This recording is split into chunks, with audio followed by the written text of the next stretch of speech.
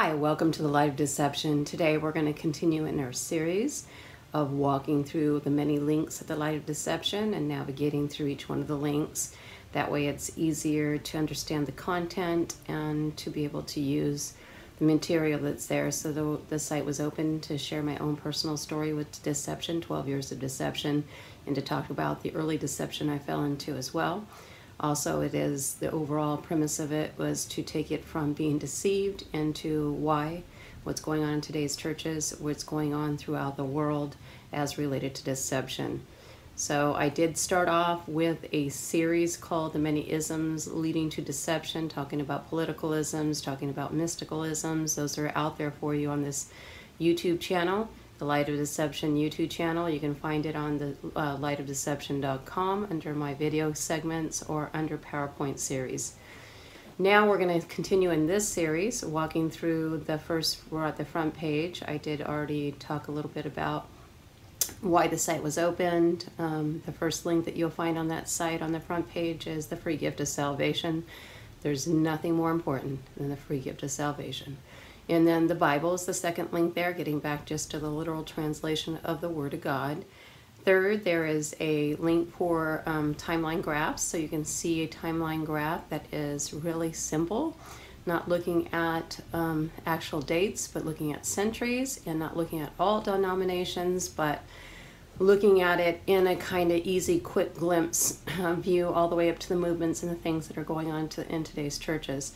Also below that, you'll find a prophecy panorama talking about really looking at what's going on today, what is past, what is future, and then what's going on in the present church age now. So it's going to be taking you to the Old Testament, to the Messiah's birth and death, and then into the church age, the rapture of the church at the end of that, leading into the tribulation, then the second advent, and the millennial kingdom, and the white throne judgment, and into the eternal state. That's all there for you to actually go ahead and use if you want to be able to use it, or just to view it.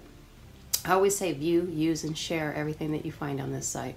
Also subscribe to this YouTube channel so I can reach more people with the content found on the site.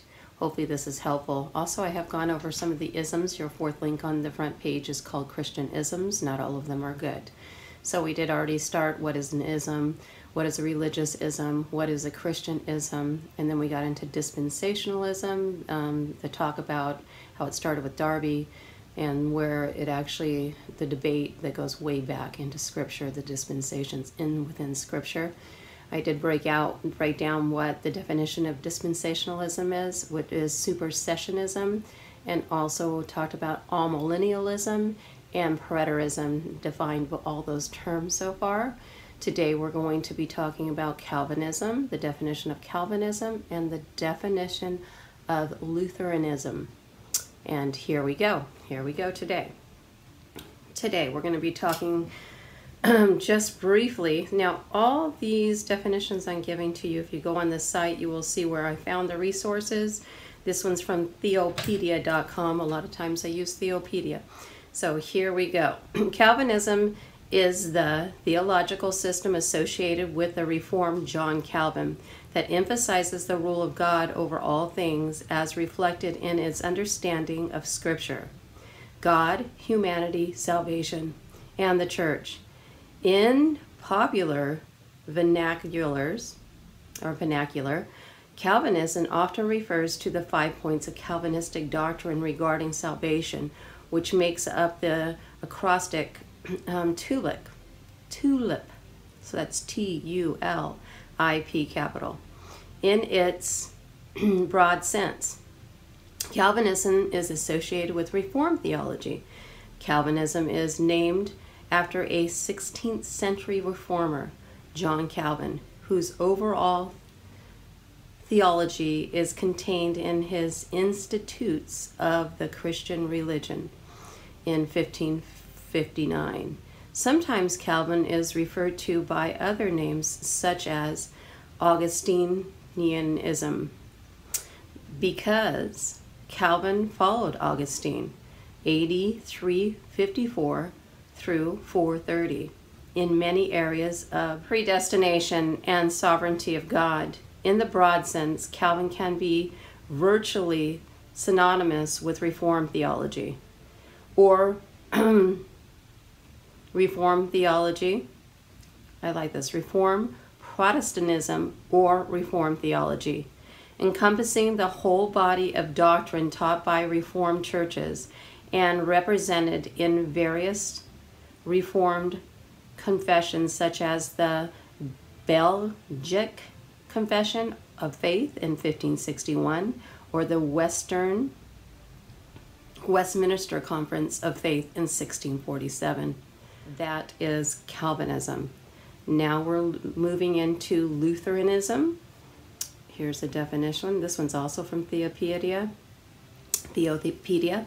Lutheranism is the name used to describe the movement following Martin Luther's call to reform the Roman Catholic Church in the 16th century.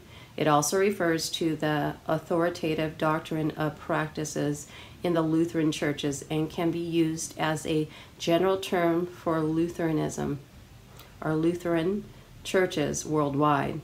Opponents of Martin Luther, 1483 through 1546, first applied the term Lutheran to the followers in the early 1520s as a nickname to demonstrate the human origins of the movement.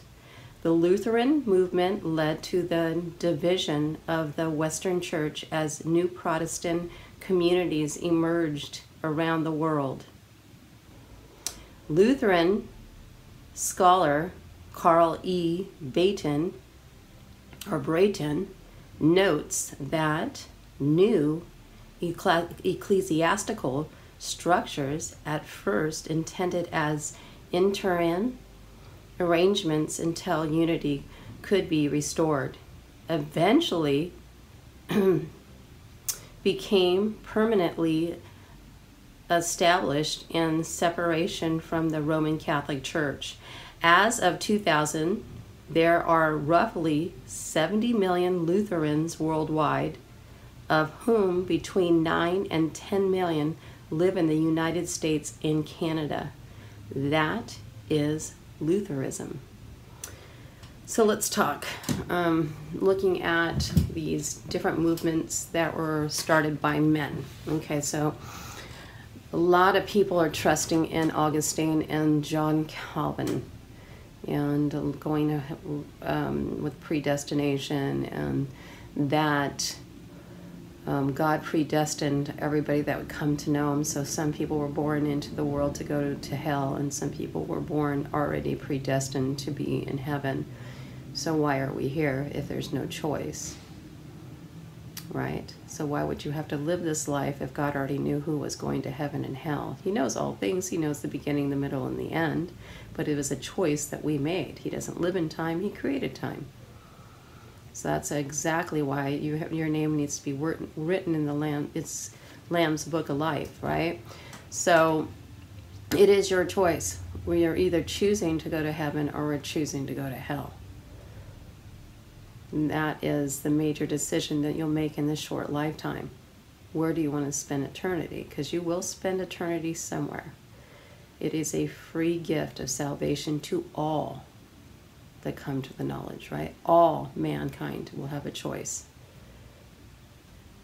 to lay down their life and pick up their cross and and believe in the free gift of salvation, the price that was paid by God's only begotten Son, that he paid it all in his innocence and perfection for our fallen sinful nature. The ultimate price is he had to lay down his life for the rest of us.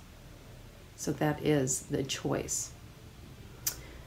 Then I think about, look at the history of these guys. What were they really about? Don't just trust somebody that's come out of seminary school and has all these degrees. Or trust somebody that says that they're an anointed Bible teacher. You need to do your own research. You need to look at world history. Go back and look at all the denominations, where they're started, what their roots look like, and really stand on what Jesus taught in its entirety, the Bible. It is finished. The Bible was finished from beginning to end, from Genesis to Revelation. Finished. Nobody's supposed to add or take to the Bible, right? At the end of Revelation, it does say no man is to add or take from this book. So if you think they're only talking about Revelation, then you look at Proverbs, where it says if you add anything to these words, you are a liar. Right? So it's not just said in Revelation. So I would look at these things that were started by man, look at the life of Martin Luther, look at the life of John Calvin, see who their influences were, see that what kind of life they lived, were they steadfast, what were they rooted in, and see if it really lines up with Scripture. Look at Scripture in its entirety, dividing the truth correctly. Find a good Bible teacher that's teaching through the entirety of Scripture, including eschatology. How can you take 27% of the Bible and throw it out and say it all happened in AD 70? Or you're taking some stand that you are in a millennial kingdom as the church age, and you're ushering in the kingdom of God. I think about all these things, supersessionism, where we are now Israel, where the church is, all the promises to Israel have been transformed or transferred to the church. So I would look at all these different isms out there and question the who, what, where, when, whys. Do your study in the Bible yourself to see if somebody's teaching you something is accurate. And if God says 1,000 years, he means 8,000 years. It's literal. And that's why I'm thinking to myself, it's simple, it's literal, it's that even a child can understand. It's a literal translation of the Word of God. Yes, you do need a steadfast Bible teacher to help you divide the truth in its entirety. But check everything that person is saying against the Word of God. There are 2 Bible teachers on the Light of Deception, Pastor Chris Quintana from Calvary Old Path, teaching through the entirety of the Bible, talking about the things that are going on in today's world as related to deception. Also, Dr. Andy Woods from Sugarland Bible Church is also talking about many things related to the Kingdom Now theology, related to the Bible in its entirety. You'll see a pastor's point of view dealing with the times that we're living in. So he does talk about some of the isms that are out there as well, related to globalism and this new world order, and how you're getting off base and following after movements in man. You need to get back on course and stand on the entirety of Scripture and be faithful, steadfast, sober-minded, knowing that it's about God and not about us. Humble, meek, occupying, serving. None of us will earn our way to heaven, but we sure can be obedient and faithful to the call. I hope all these isms help you stay out of the light of deception. Until next time, thank you.